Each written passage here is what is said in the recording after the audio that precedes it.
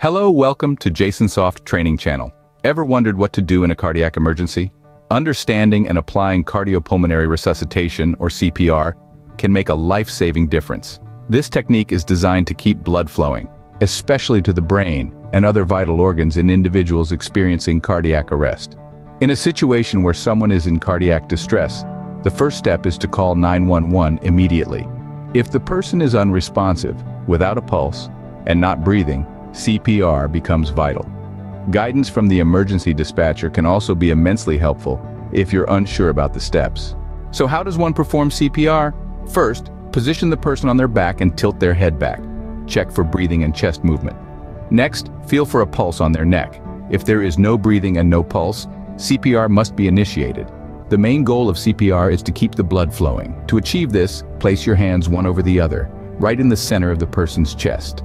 Firmly press down, delivering 2 compressions per second. Aim for a depth of at least 2 inches using the heel of your hand. People trained in CPR can also perform rescue breaths.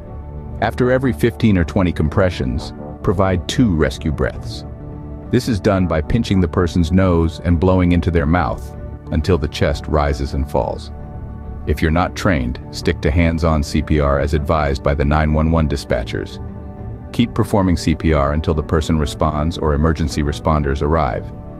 If the patient is an infant, use 2 fingers or both thumbs for compressions. If another person trained in CPR is present to deliver rescue breaths, the compression rate should be 2 per second or 100 to 120 per minute, with a slightly shallower depth than for adults. A CPR is an accessible life-saving skill, and you can learn it through local certification classes. Remember, a prompt and effective response can make a world of difference in a cardiac emergency.